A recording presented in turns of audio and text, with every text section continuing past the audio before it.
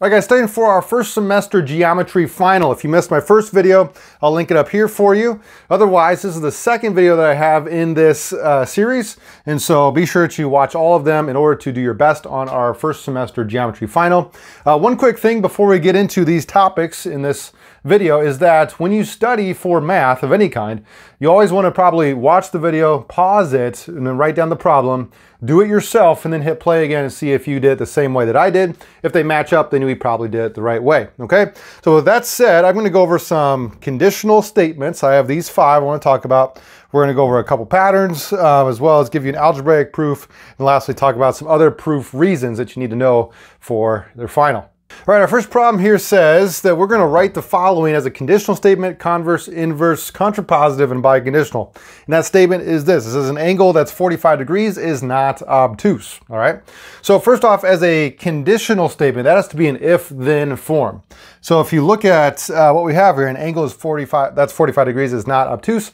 I could say if an angle is 45 degrees, then it is not obtuse. I'll write that for you.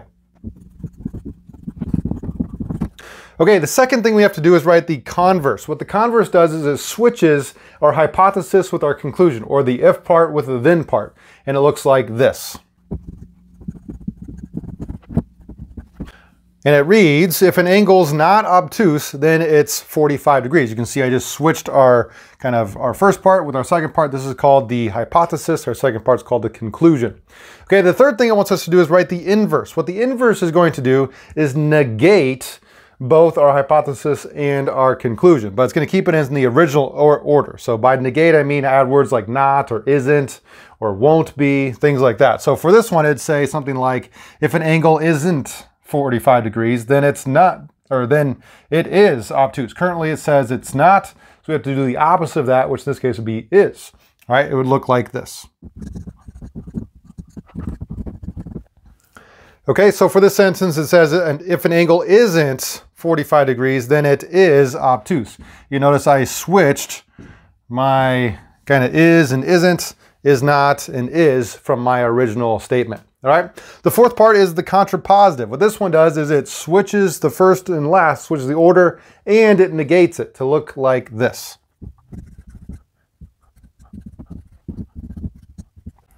All right, and this says if an angle is obtuse, then it isn't 45 degrees. Okay, so again, here I switched my hypothesis and conclusion, as well as I kind of made them both their opposites, or made them negative.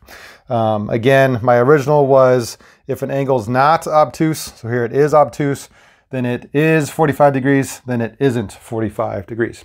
Okay, the last part is called the biconditional. What this does is it takes away the ifs and the thens, and it replaces it in the middle with the phrase if and only if. All right, so I'm going to take my hypothesis, if and only if, my conclusion. Looks like this. Okay, so again, I went back to my original here in pink that says an angle is 45 degrees, and then my new phrase for the biconditional, if and only if, it's not obtuse. Okay, so the only thing I did is I put that phrase, if and only if, right there in the middle. If you need more practice with this or more examples, I have a video up here that I'll link. Go ahead and watch that if these seem a little bit tricky for you. All right, the second part of this video is just some patterns. These, again, are both in the review packet that I gave my students.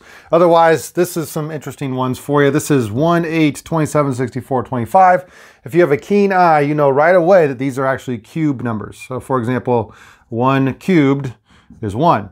2 cubed is 8. 3 cubed is 27, and so on. So this will be 4 cubed, 5 cubed, which means I need 6 cubed, which if you know your cubes, that'd be 216. All right, so 216 would be the next thing that comes in this pattern. All right, this next one I think is very challenging. It goes 1, 1 half, 3 halves, 0, 2, negative 1 half, 5 halves, negative 1. What's going on here, okay?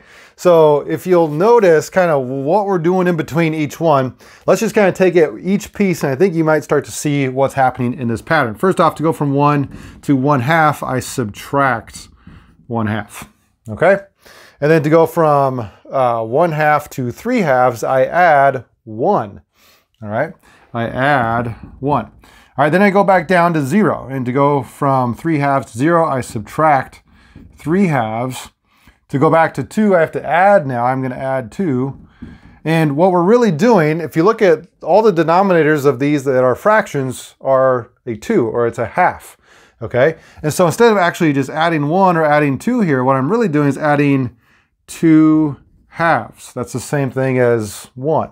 Or instead of 2, that's 4 halves. So plus 4 halves. And I think now you can maybe start to see what the pattern is. On top, as it goes 1, 2, 3, 4, the signs in between go minus, plus, right, and so on. And so if we keep doing this, does it work? Well, then my next thing in the pattern would be to, subtract 5 halves. Yep, that would get me back down to negative 1 half. Then I need to add 6 halves, which would get me to 5 halves, and then subtract 7 halves, and yep, that gets me back to negative 1. Okay, and so for my next number in this series or sequence would be to add, and that'd be 8 halves. Well, negative 1 plus 8 halves is the same thing as negative 1 plus 4, which negative 1 plus 4 would be 3. Okay, so the next number in this pattern is actually 3, but it kind of follows this kind of plus, minus, 1, 2, 3, 4, 5 on the top, all halves on the bottom. All right, guys, next problem we're going to do as we review for our first semester final here in geometry is an algebraic proof. Okay, so our first line is given to us. Our first line reason is always the given. Okay, in this case, our first line for our statement says 6 times the quantity x plus 4 equals 60. What I would encourage you to do is go ahead and solve this like you would any other equation on the left side, and then go back and write your reasons on the right side as you do this. So let me solve the left side here for us. All right, so after doing the math, looks like x equals 6, which means on the right side, I need to write the reasons for the way I got these problems to be. Okay, so first off, in order to kind of put this 6 through to this, that's called the distributive property, or distributive property of equality. Distributive property of equality, okay? And then what I did is I subtracted 24 on both sides to get this line 6x equals 36. So I'm going to say this is the subtraction property of equality. All right, then of course to get my answer x equals 6, what I did is I divided by 6 on both sides, so that's the division property of equality. Right, so by our given distributive property, subtraction property, and division property of equality, we were able to get this algebraic proof to be x equals 6. Now, what about geometry proofs or geometric proofs? Well, for those, I have a bunch of videos in my geometry proof reasons playlist I'll put up here for you. You can check out that link, but there's things like this segment addition postulate, there's the symmetric property, definition of congruence, as well as several other different reasons that you need to know to solve geometric proofs. So go ahead and check that out. Did this video help you on studying for your final for geometry? If it did, please help me out by liking this video down below. Otherwise, I think you might enjoy this video as we do more studying for our first semester final.